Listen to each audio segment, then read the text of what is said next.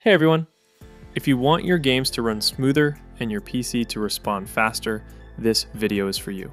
We'll go beyond the usual settings into group policy and registry stuff that actually make a difference. Warn: be careful, editing the registry and group policy incorrectly can cause system issues. Always back up your system or create a restore point first. 1. Disable background apps via group policy. Run gpedit.msc. Go to Computer Configuration, Administrative Templates, Windows Components, App Privacy. Double-click Let Windows Apps Run in the Background, set to Disable. This reduces background activity and frees up CPU RAM. 2. Turn off Windows Defender Antivirus, temporary for gaming. Go to Administrative Templates, Windows Components, Microsoft Defender Antivirus. Turn off Microsoft Defender Antivirus, select Enabled. Disable antivirus only while gaming. Defender auto resumes after updates or a system restart. 3. Registry. Disable sysmain superfetch. Run regedit, navigate to hkey local machine system current control set sysmaining sysmain.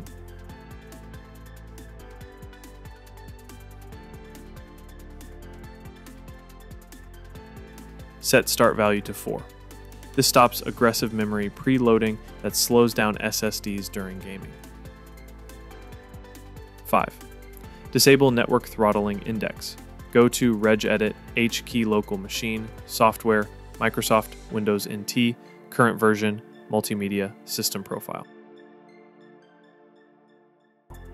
Create or edit network throttling index set to 8FFS. This change is useful for reducing latency in online games like CSGO or Valorant. Bonus tip: use Ultimate Performance Power Plan. Run in command prompt. Power CFG-duplex game E9A42B02-D5DF-448D-AA00-03 F14749 EB61. Select Ultimate Performance from Power Plans. This command removes all power-saving delays, which is great for gaming desktops.